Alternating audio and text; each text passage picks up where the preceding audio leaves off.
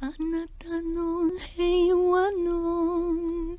道具にしてください。主よ、私をあなたの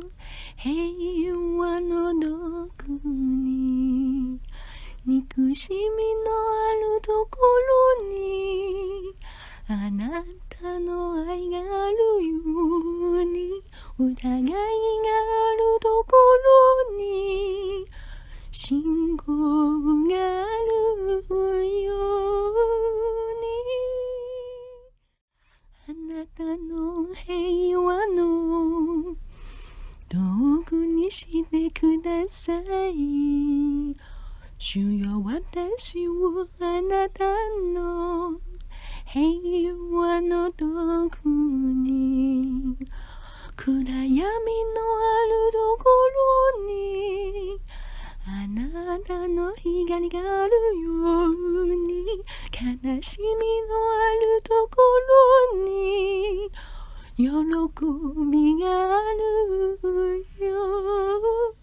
に、あなたの平和の道具にしてください。主よ、私もあなたの平和の道具に、人を許すなら自分も許される。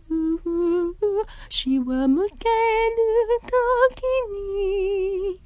永遠の命を得る。あなたの平和の道具にしてください。主よ、私をあなたの平和の道具